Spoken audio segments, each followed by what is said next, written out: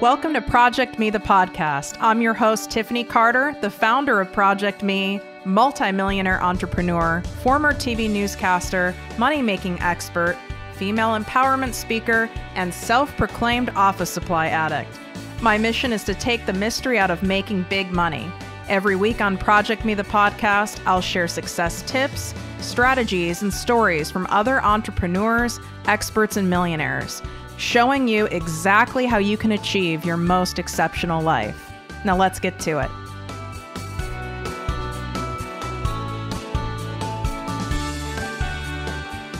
Welcome to ProjectME with Tiffany Carter, the podcast and posse. I'm your host, Tiffany, and we are going to get right into it today because I am feeling fiery as hell, even though I didn't sleep that well. So be prepared. A Tiff-style mood is coming. We are talking about how I broke the toxic cycle of putting everyone else before myself. A people-pleasing expose, as I'm calling it. This is what has caused me to have the most dissatisfaction, unfulfillment, is that a word? Whatever it is now. Feeling lost, confused, depressed, truly. And, this part is, sensitive information, but it's facts. This is what led me to plan my death 7.5 years ago. When I really boil it all down to what got me to that low of a state where every day was Groundhog's Day, I felt like a robot. I was a shell of myself. It took me a lot. It's not like you would never see me laugh. I didn't look like a typical depressed person or someone who just felt so blah in life. And I know there's many of you listening who are feeling that way. We go through the motions. And on the outside, first of all, my face was frozen. That's been happening since I was 25. So that helps. But I would show up. I paid my bills. I did the thing. It wasn't like I was lounging in bed all day and looked like someone who was a miserable mess. In fact, I looked totally fine because I had learned I needed to. And here's the thing that happens when you look fine. When you look like you're fine and you have it together and you're someone who's a survivor, who's been through a lot of shit. And those of you who know my story know that I've been through a lot. And it's not a comparison. You've been through a lot too. It just looks different, right? I have a client who, the anniversary of her daughter's murder just happened. Wow, I wasn't expecting those tears. Where her daughter was murdered. I have clients who have been with severely sociopathic husbands and had to leave and ended up with nothing. I've heard so many stories, and my story by itself, right, is a lifetime movie.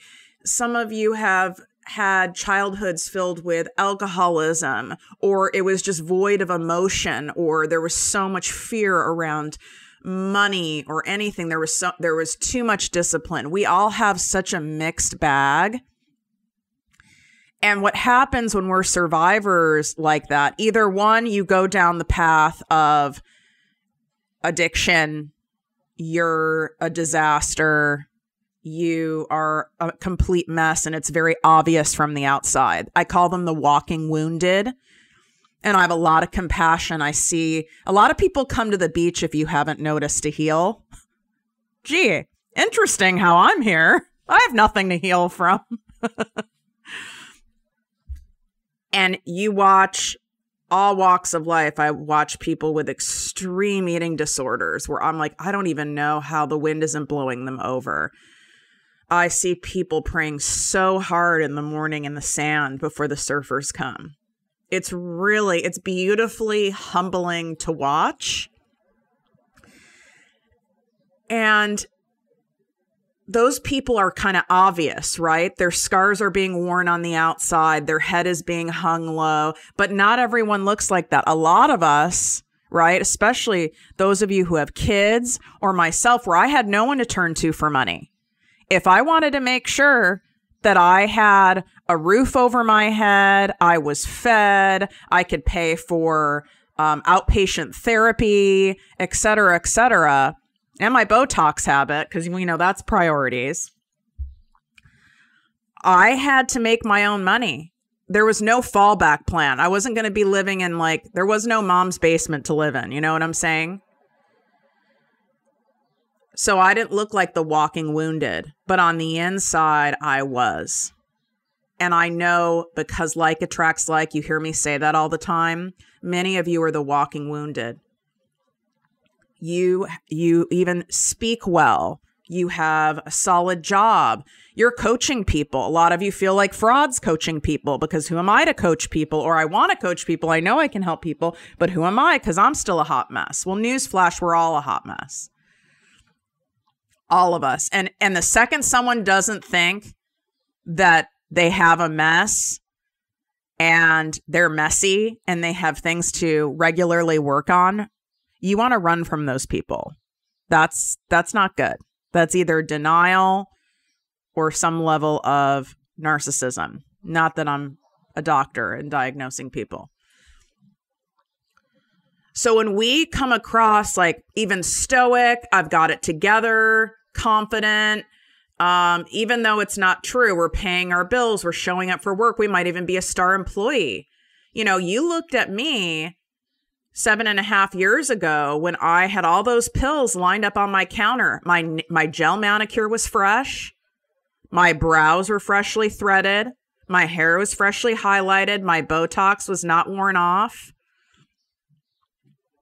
I mean, I had, at that time, I think I had about $2 million in the bank, had a luxury BMW, a luxury townhouse in Los Angeles. I could get on a first-class flight anywhere I wanted at any time. I already had my own business. It wasn't my dream, my heart, my passion, like ProjectME with Tiffany Carter is, but a very respectable business that's intellectually stimulating that I'm grateful for, that I still have to this day, that many people would do anything to have that coming in, and it didn't matter. And what happens is no one asks. No one asks how we're doing. And I know you're feeling this right now. You might be the person who cracks jokes or smiles, or you always are cooking every night for the family. You go to all your kids' games. You make sure you look put together. You go to church every week, but you are suffering a slow death inside, and you're not okay, and you're not happy, and no one asks us how we're doing, because we are not the walking wounded, but we are. We're probably even more wounded, but it's not obvious. Meanwhile, if you had a broken leg, or it was very obvious you were sick, you lost all your hair, you had a cane, people would stand up, get out of your way, offer you their seat. They would even bring casseroles over. You know what? Someone needs to bring my ass a casserole. Should I shout this out on the deck here? Someone needs to bring my ass, I don't want a calorie-laden casserole, though. I don't like a heavy cream. That doesn't do it for me. I want a healthy, fibrous, white meat chicken casserole. What in the hell? I want a goddamn casserole, people. It's funny it's funny, but not funny. When I had my breast explant surgery, right? That was obvious. I had drains in. You could tell, obviously I was struggling. It was visible. I had bandages. I was high as hell on anti-nausea and pain medicine. And really, the people close to you, of course, will step up. Strangers will step up. But the real people in your life, whether they're your mentors, your coaches, your friends, your family, your partner, the real people in your life, the solid people that come in clutch, those people see you when you're not physically ill, when you haven't had surgery, when you're not crying, when you're not having a full temper tantrum. They're there for you during those times. Because a lot of people will be there for you in the other times. You know what I'm saying? So how I broke this toxic cycle is, number one, my life depended on it. If there wasn't that God intervention 7.5 years ago, I would not be here today talking to you guys. I didn't want to be here anymore. It was too hard and I didn't see a way out. But it started with me surrendering. In a way, the act of me laying out those pills on that bar top was it sounds weird, but it was my way of surrendering, going, I get it, God, like I'm not supposed to be here. I'm waving the white flag. It's a very dramatic way to surrender. And I really didn't want to go. I just thought I had no choice. There's a big difference. It wasn't a cry for help. There was no note. No one would have known. Everyone would have been shocked, blown away. And God intervened. I've shared that story on earlier podcasts, but God intervened because God knew it wasn't my time. And I didn't want it to be my time, but I didn't know the way out. But it started with surrendering. True humility, humble surrendering. I cannot do this anymore. You need to say it to the universe, to your angels, whatever you believe in, but it's got to be something bigger than yourself. I don't care if it's the aliens. It's got to be something bigger than yourself. And I was in so much pain, I was willing to do whatever it took.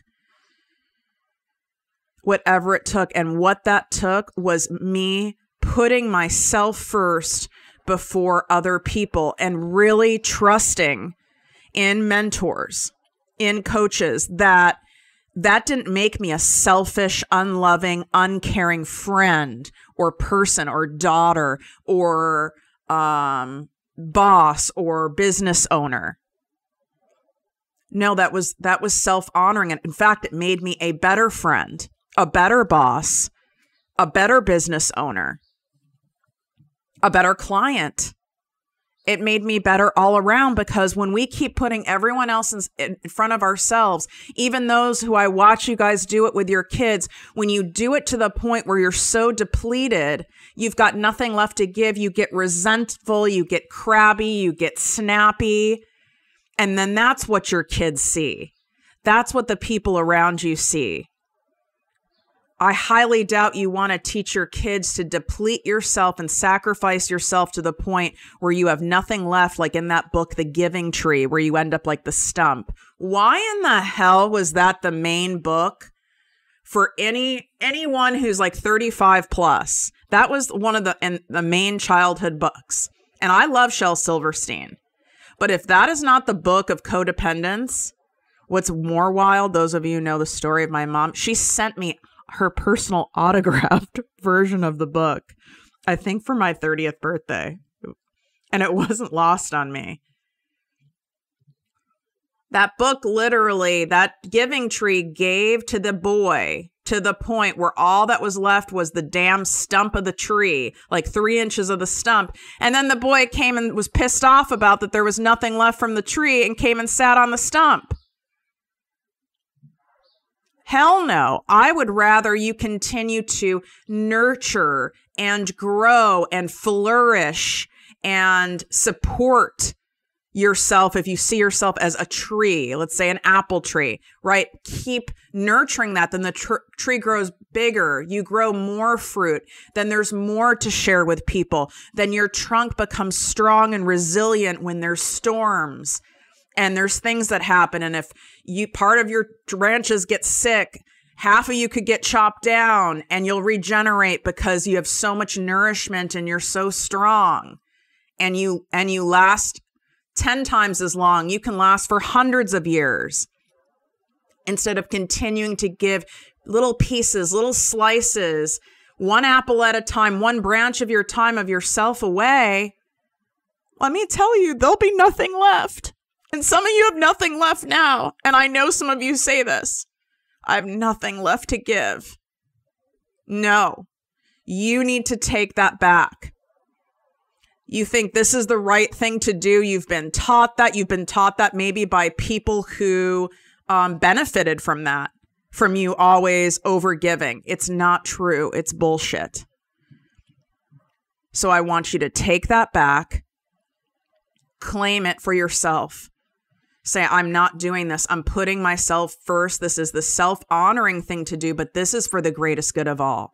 It is not for the greatest good of all for me to deplete myself and slowly kill myself. Who does that benefit? Nobody. I want you to ask yourself these questions, right? Like, what do you want the story of you to be to your grandkids? Do you want it to be, God, it's so sad she or he died so young because they worked themselves to death and they were so giving and they gave to everyone else? No. Wouldn't you rather be there for them? Wouldn't you rather be there for them to see? We're already 2 months into 2022. If you haven't noticed, the older you get, the faster time goes by. Do you want to keep letting your life pass you by, settling for this crap, or take the damn risk and go for it and do something different? You can get your life back, but it's only you who can do it.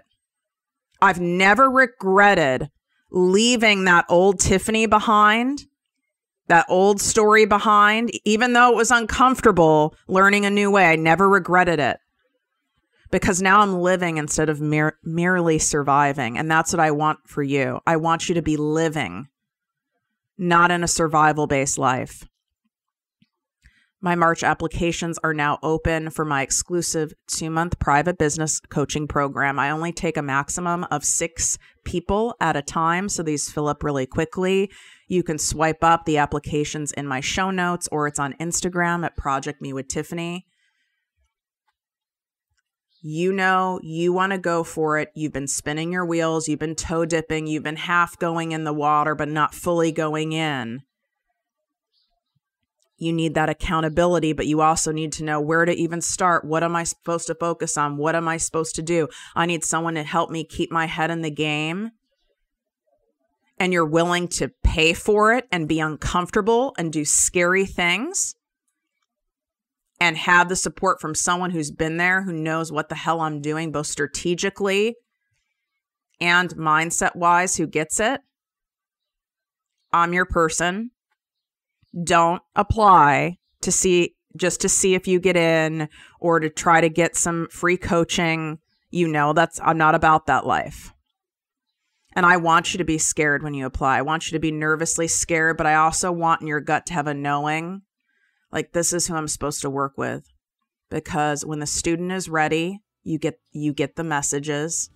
Often you get repeat messages, and the right teacher always appears. Wishing you guys great health, wealth, and worth as always. Love you. If you enjoyed this podcast, please write a 5-star review on iTunes. Not only will this make me super happy, but it will allow more listeners to find our special show. Simply help me help others.